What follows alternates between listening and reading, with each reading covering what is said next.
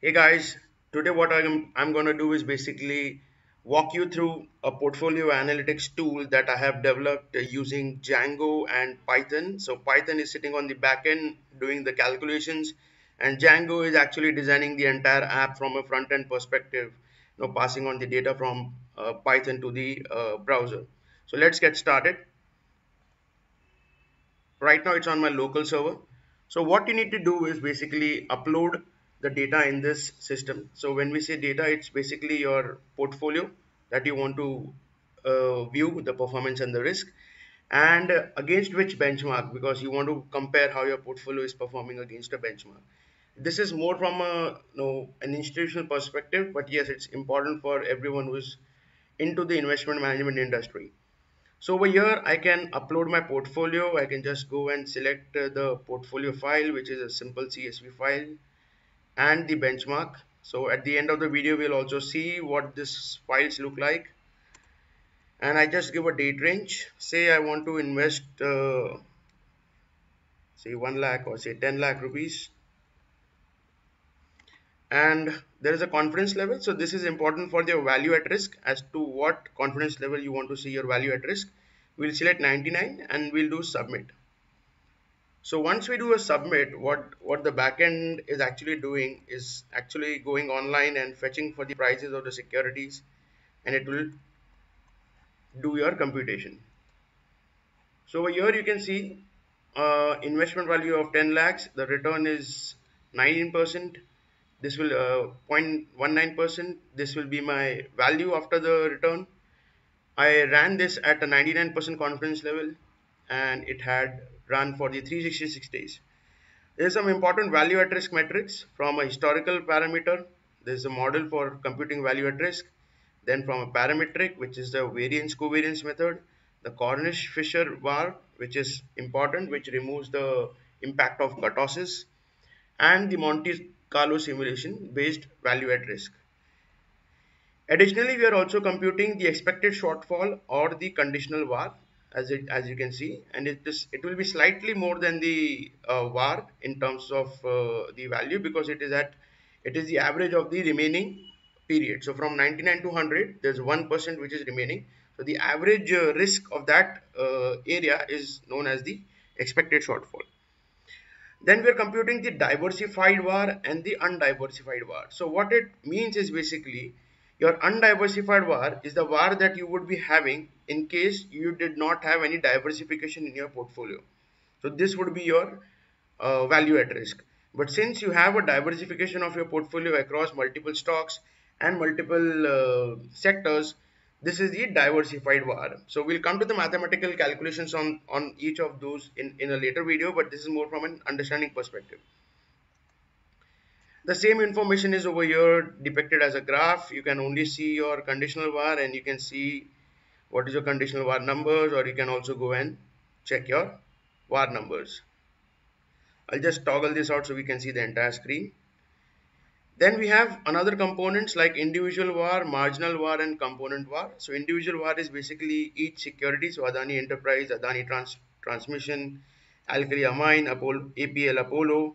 So what is the individual value at risk of each security? Then what is the marginal VAR? Marginal VAR is basically the change in VAR due to 1% change in this position. So suppose this position is say 4%. If I make it to 5%, what will be my overall VAR of the portfolio? Then the component var is basically how much Adani Enterprise computes to the entire portfolio var. So this is more from a risk management perspective, the value at risk analysis. And you can see that everything over here is getting computed on its own. You don't have to upload the prices. You just have to upload the file and give your date range. Once I am satisfied with my risk numbers, I would want to see how my portfolio has performed on a holding period basis. What is my return and what is the benchmark return? So I've just clicked on the portfolio analytics. It's going to compute based on the returns. So here you can see that I have my portfolio return as say 30% and my benchmark return as 26%. The risk-free rate that I have used is 5.12. That's the older repo rate that I have used. Then what is my portfolio Sharpe ratio? what is the portfolio's tracking error, what is the portfolio's information ratio, how sensitive is my portfolio to the index, so what is the beta, what is the alpha, and what is the trend ratio. So obviously I'm not going to go into the details of all these ratios. These are pretty straightforward from a investment management perspective. You can actually Google and see what these numbers mean, but more from an understanding perspective. And over here I can actually see the benchmark returns and the portfolio returns too individually, and I can see an overlap of both of them. Now I want to see why I have gained 4% more than my benchmark. Why has my benchmark underperformed and why has my portfolio overperformed? So I will go to the attribution analysis of the portfolio.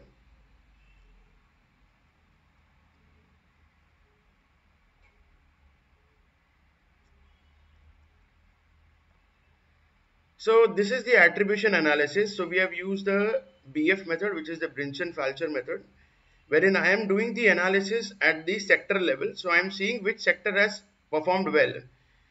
So over here you can see the allocation to chemicals sector has helped me to gain better return because the benchmark was under allocated to this sector.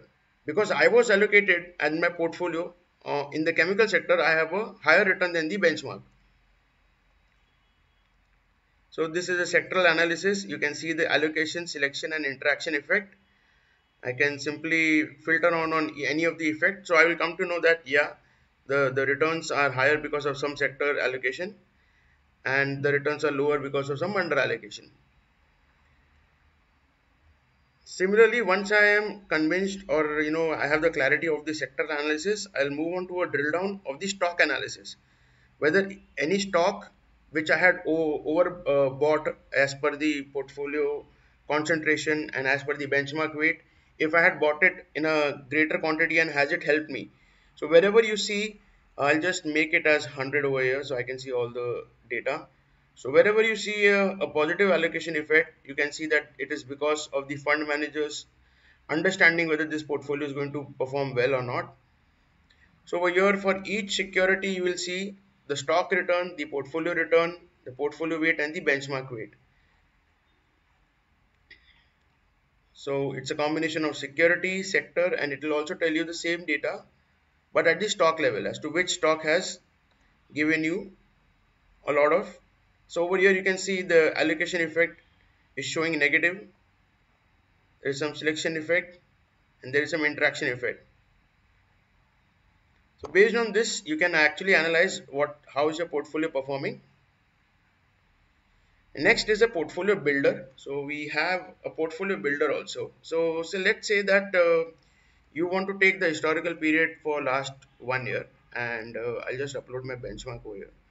And you are saying that okay, use the Nifty as an index, take the prices from this date range, and give me a return more than say 5%. Say example, say 7%. Give me all the portfolio combinations which will likely give me more than 7% return going ahead annually. So for this we use machine-based algorithms like simple Markowitz portfolio theory, advanced Markowitz portfolio theory, and we are going to extend this to more characters and more attributes that the portfolio builder can take and more constraints that the portfolio builder can take. So suppose you want to build your portfolio and you want to exclude the mining sector. So you might just have another drop down over here saying exclude sectors, include sectors. So that's going to come in the next version. But yeah, as of now we have a portfolio builder where you just upload your index over here, give the start and the end date for the portfolio to run the simulations. You can run 1,000 simulations, 10,000, 100,000, 1 million, up to 1 million is supported. Obviously I'm doing it from my laptop, so 1 million will take a lot of time to execute. Obviously the GPU is not that great, but I'll just run it with 1,000 simulation and show you what the concept is all about. So it will take some time. It is going on the internet, looking for the prices, doing a combination and permutation, and running 1,000 simulations and coming up with optimal portfolios. You can see the back end work over here. It's going on. So 50 out of 50, that's Nifty 50. All stocks have been completed, the prices have been downloaded, and now it's building the portfolio. So this is what the machine does at its own end. We don't have to really get into it. And you will get this beautiful efficient frontier, which is basically showing the risk at the x-axis and the return. So at a given level of same level of risk, you would want a higher return, right? So that's the concept of efficient frontier. So this is the number of portfolios that the system has simulated. You can see 1,000 portfolios over here. These are different 1,000 portfolios. And based on that, the system has generated a minimum variance portfolio. A minimum variance portfolio is a portfolio which has the least volatility considering the period that you had given for the last year. So based on the last year prices going ahead, if this portfolio has to give you a return which has the minimum variance or minimum risk, so this is the portfolio. So the system is saying that expected return is around 23%. Just read it as 23, it's in decimals, and the expected volatility will be 28%. So portfolio volatility could be 28%, but you are going to get around 23% returns. And these are the allocations that you have to do across all the stocks. So Adani Ports, Bajaj Auto, BPCL, and so on and so forth. And then we have another portfolio which says highest Sharpe ratio. So over here you can see, though my portfolio return, portfolio risk is 28%, which is less than the new portfolio, which is the optimally risky portfolio at 30%. But if you see in this portfolio, even though I have a higher risk, but I have a much higher return, which is 29%. So if you just compare 28 to 23, that is a return of 23% at a given volatility of 28%. A portfolio with 29% return and 30% volatility will be much more optimal, because we have an optimal Sharpe ratio. What is Sharpe ratio? It's your portfolio return minus the risk-free rate divided by the portfolio standard deviation. So highest Sharpe ratio will give you risk-adjusted better portfolio. So it is telling you that if you want to achieve somewhere around 29% and you're okay to take a 30% risk of your portfolio, this should be your likely allocation. Now this is a pure quant based approach. I can show you some of the code that I have written for this. Yes, over here we have some Django libraries. We take the file, we take the data points, we run the prices, then we do covariance matrix of the stock returns into 250, because we are assuming that there are 250 trading days in a year. Then what we are doing is basically running a portfolio into a loop. Okay, so how many number of loops, that is what you are giving from the front end, that is 1,000 simulations, and we are generating weights. So once we are generating the random weights, and based on that the random weights will be used 1,000 times, because you have run 1,000 simulation, and it will keep on creating portfolios. And what will it return? It will return the minimum variance portfolio, and it will return the optimum risk portfolio. Once these portfolios are computed, it will throw it on the front end, and you will get it as part of the front end portfolio optimization.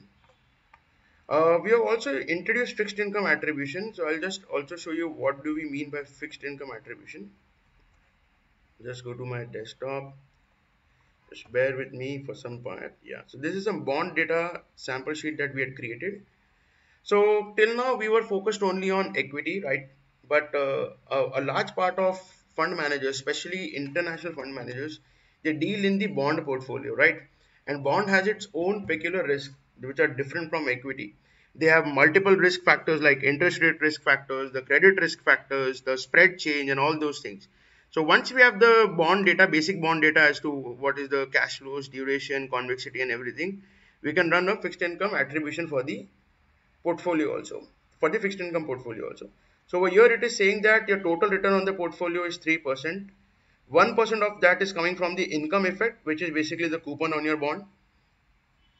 4% is coming because of the shift effect. So we have understood that the parallel shift and the non-parallel shift impacts the returns of the portfolio.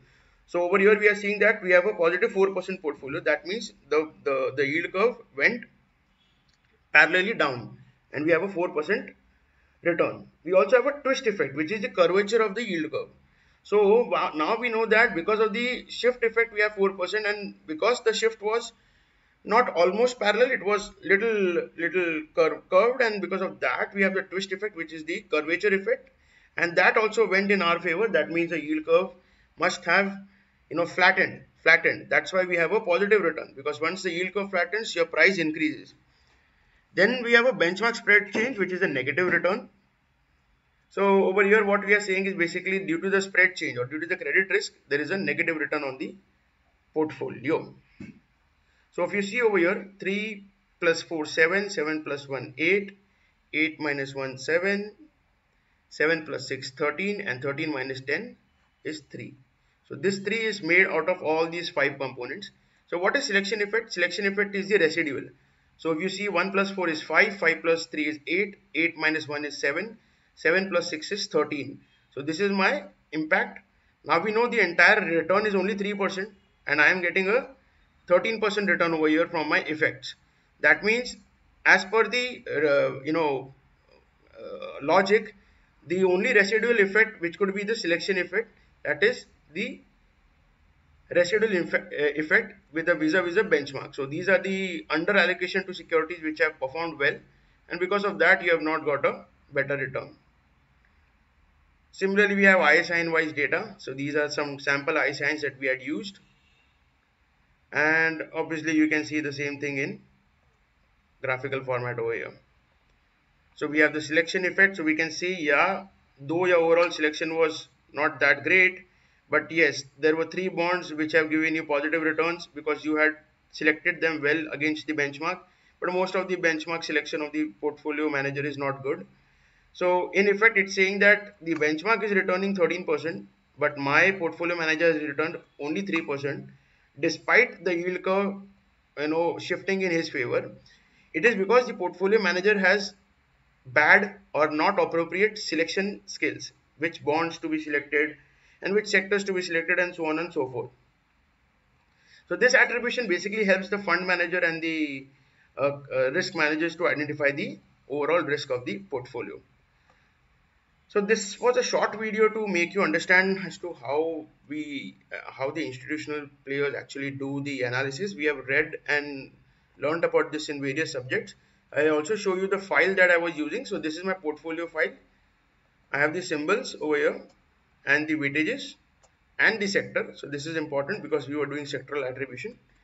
Similarly, we have the portfolio, the benchmark, which over here I have used the Nifty benchmark. So that's why I have around 50 securities, and that's how I've used, and I've used the actual weight of the Nifty. So this is the way we will be able to compute the entire data points. If you like this, let me know in case you need more information, you want me to code something else. Thank you.